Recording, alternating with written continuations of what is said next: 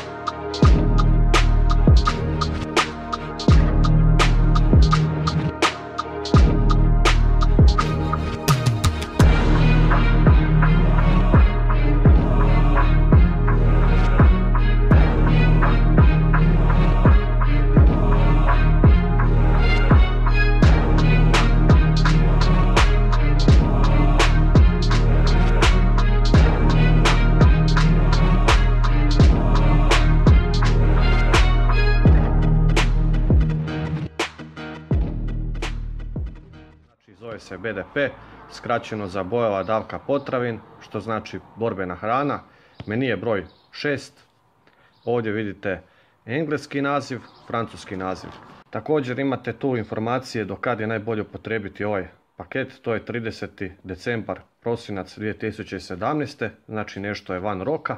I ovdje vam piše da je najbolje držati paket u temperaturama do 25 stupnjeva. Maksimalna vlažnost 70%. Kao što vidite, sliči malo hrvatskom CSO-u. Ono što je zanimljivo kod ovih paketa je da su Česi radili različitu boju za svaku godinu. Znači vidite, ovo je zelena boja. I tako da u biti možete po boji samog paketa znati iz koje je godine. Ovaj BDP je znači iz 2015. Plastika je poprilično debela i mislim da ju ne možete samo tako otvoriti s rukama. Pa ćemo to otvoriti lijepo sa nožem. I unutar vrećice se nalazi ova kutija. Vidite, oblijepljena je i sa trakom na kojoj piše BDP broj 6.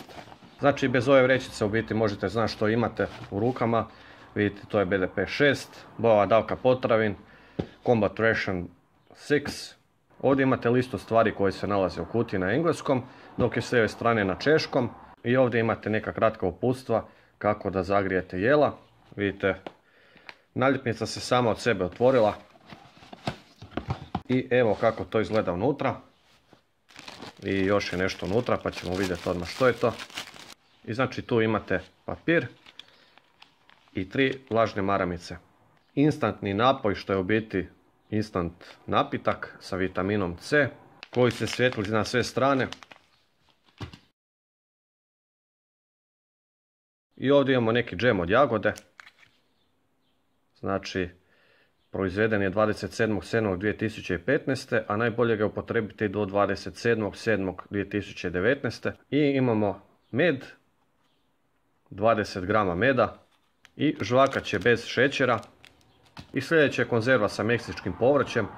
I ovdje imamo konzervu sa tunjevinom Isabel, napravljeno u Španjolskoj. I s obzirom da je češki nama srodan jezik, možemo razumjeti neke riječi. Recimo vidite, ovo je tunjevina u biljnom ulju. I ovdje su trskavi krekeri. Sljedeće su kukuruzni krekeri sa vlaknima. Ovdje imamo konzervu sa paštetom. I na dnu možete vidjeti natpis svačinka Vojsko. Kokošu krem umaku sa tjesteninom. I još jedna aluminijska konzerva, grašak sa svinjetinom. I ovdje imamo 2 čokolade. Na češkom to je gorka čokolada. Ne izgledaju otopljeno, vidjet ćemo kako su se održale s vremenom. Pa da vidimo što se tu nalazi. I u vrećici koju sam otvorio nalazi se 8 vrećica šećera, 2 vrećice crnog čaja, 2 kave i 2 paketa soli. Kava, vidite, ima ovaj zarez da možete lakše otvoriti. I evo kako kava izgleda, ne izgleda nikak.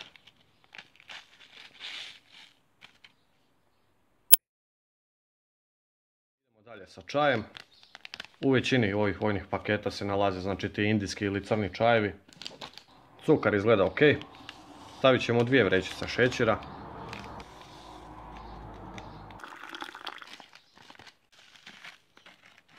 I to sve izgleda kao jedna obična katastrofa.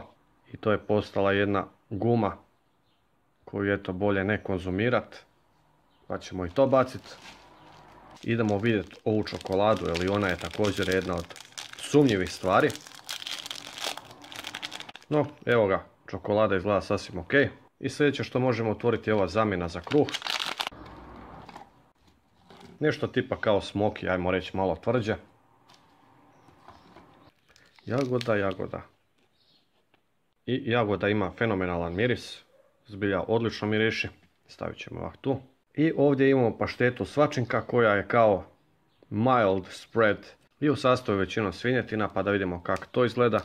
Ima miris kao neka naša klasična. Ima miris kao neke naše paštete, tako da niš posebno, ali vidite, poprilično je velika. Sljedeća je ova konzerva tunjevine u biljnom ulju. I evo ga, tunjevina u biljnom ulju, made in Španjolska. Grašak, kukuruz i paprika. Vlažna maramica, poprilično jak miris, sasvim dovoljno da si ovako brišite ruke. S obzirom da nemamo nikakav pribor za jelo, koristit ću svoj bundesver. Idemo probati ovaj kreker ovako sam po sebi. Jako suho, jako hrskavo, totalno kao neka vrsta smokija. Pašteta, vidite kako je mekana. Da, klasična jetrna pašteta. Idemo probati tunjevinu. Vidite, to su ovi mali komadići, a ne komadi tunjevine. Pa da probamo ovak. Dosta blaga tunjevina što se tiče onog klasičnog morskog šmeka, odnosno mirisa i okusa. Povrće. Međutim, ne znam kako se to uopće jede, u kojoj kombinaciji. Meni je jedino palo na pamet jest u kombinaciji sa tunjevinom, što u biti nije loše. Pa da vidimo kakav je ovaj džem od jagode. I da probamo jagodu. I ovo je odlično. Međutim, ja nisam baš objektivan što se tiče ovih džemova od jagode, s obzirom da bi to mogao jesti svaki dan. Probamo crni čaj. Klasični crni čaj, poprilično jak. Sljedeće za probat čokolada. Čokolada je jako hrskava, nema baš neki jak okus. Najbliže što vam mogu objasniti je recimo čokolada za kuhanje. Niš posebno. I zadnje za probat su žvakaće. Imate ih 4 komada. Ovo su obično žvakaće tipa Orbit ili nešto. I ovo bi bilo sve za doručak. Idemo se sad prebaciti na ručak. Kao što vidite, malo sam promijenio format ovaj put. S obzirom da se čini da ovaj paket nije baš izdržao nekako vremenski, zagrijat ću ova glavna jela u isto vrijeme. Tako da će ovo biti zajedno i ručak i večera. Znači idemo zagrijati ova 2 jela. Znači kava nije dobra niti u ovom paketu. Evo vidite kako to izgleda. Onako totalni užas. Tako da je to neupotrebljivo. Instantni napoj sa vitaminom C. Za 1 litru napitka. Pa da vidimo kako je on izdržao vremenski. I evo vidite ovdje kako to izgleda. Znači vlaga je ušla u ovaj paket. Što je stvarno loše. Čini se da je svaki paket koji je pakiran u ovim vrećicama u ovom paketu zapravo oštećen i nije upotrebljiv. Stvarno nisam siguran da li je ovo dobro ili ne. Ne izgleda baš najbolje, ne bi smjelo biti ovako. Nisam siguran koliko dugo to izgleda ovako kako izgleda. Znači kad je otprilike ta vlaga ušla unutra ili ne, ali napravit ćemo 1 čašu soka čisto da probamo. I evo nas sa čašom tople vode. Da vidimo čaj. Odmah možemo dodati vrećicu šećera kojeg imamo stvarno puno. Pod puno šećera mislim na ovoliko puno šećera. Sok možemo isprobati. Znači ovo je otprilike 1/4 koliko možete napraviti sa ovim. I nažalost čini se da se sok ne može niti otopiti u vodi. Sok ima stvarno čudan miris, ali okus je ok. Ajmo reći ok.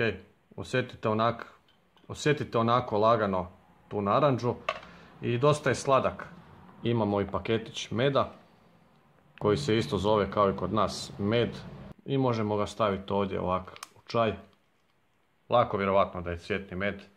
Sasvim ok, ima okus, prirodan okus, ajmo reći. I nastavit ćemo sad sa glavnim jelom. U prvom imamo kokoš u krem umaku sa testeninom. Nisam neki obožavatelj piletine, ali idemo vidjeti kako to izgleda. Kao što vidite, ovo možete otvoriti jako lagano, nije kao recimo ruski paketi gdje je to skoro pa nemoguće napraviti. Moram priznati da ima jako lijep i ugodan miris. Ukusi su različiti kako se kaže, ali evo, barem ću vam prezentirati zagrijano jelo, znači ovo nije hladna konzerva, isto je zagrijana konzerva. Evo ga kako izgleda ovako. Evo ga. Hvala na gledanju i idemo dalje s ovim. A ovdje imamo znači svinjetinu sa graškom ili sa mahunama. Da, svinjetina sa mahunama, isto u nekom krem umaku. I vidite, tu su ti komadi svinjetine koje dobijete uz to. Pa da evo probamo to meso. I da, ovo je stvarno nešto jako čudno.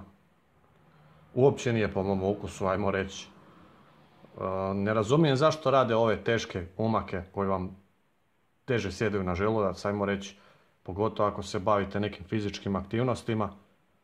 Znači ovo je dosta onako težak obrok. Znači svinjetina i mahune. Imali su dosta jela koji su mogli zamijeniti umjesto ovog. Tako da evo, probao sam, ali nisam trebao probati, samo ću to reći.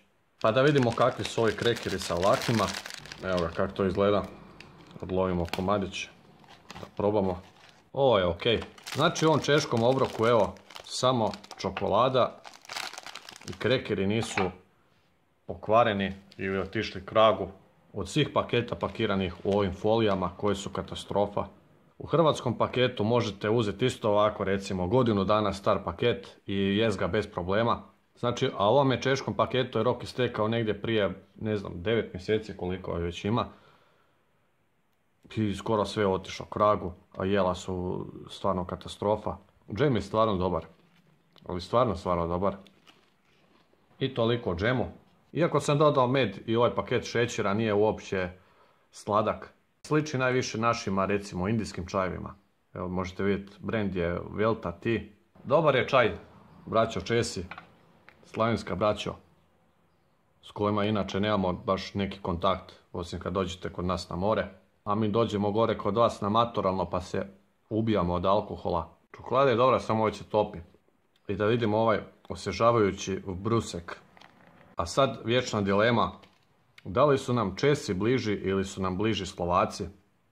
U biti Česi i Slovaci, koliko ja znam, imaju sličan jezik, ali se više razlikuje od recimo hrvatskog i srpskog.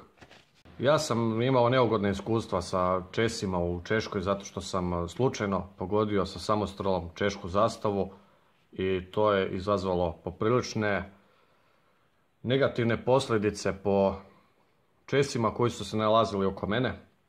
U biti uspio sam objasniti da je bilo slučajno pod, kako bi se reklo, dejstvom alkohola. Sam uspio promašiti nekog viteza, to jest njegov oklop viteza koji je bio ispred mene i strela je otišla prema gore, slučajno i pogodila češku zastavu. I imam još ove žvakaće koje sam otvorio za doručak. Normalne žvakaće, ništa posebno, ali evo. Jedna od rijetkih stvari koje su bile ok u ovom paketu. I evo ga, to je bilo to za češki paket. Hvala vam što ste bili toliko dugo sa mnom ovdje da to vidite, to jest ovu katastrofu od paketa i ovo šugovo pakiranje paketa koje su Česi odabrali kao pametan vojni omot koji se pluca na 500.000 km i u biti ne zaštićuje hranu u sebi niti malo. Kliknite neki like, pretplatite se ako već niste, a ako jeste nemojte se pretplatiti zato što, evo, ne znam, volimo sve oblike komunikacije osim fizičkog sukobljavanja. Donekle, ajmo reći, neki od nas vole i to, ali nećemo sad o tome pričati.